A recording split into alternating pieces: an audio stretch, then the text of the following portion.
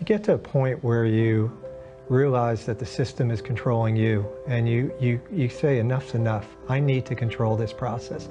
Nobody is going to look out for my son the way we are going to look out for our son. And that's when it changed. That's when we really realized that we need to take control. We need to make a difference in his life, because no one else is going to care like we do. It wasn't just about the kids, it became about the families.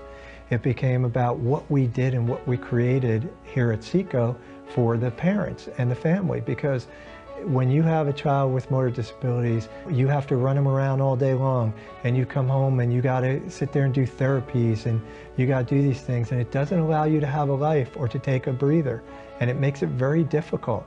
So what we've been able to do is to restore the family life of the families that come to CECO. And I think that's really what CECO represents. It's not only helping kids, but it's helping families to do better in the community.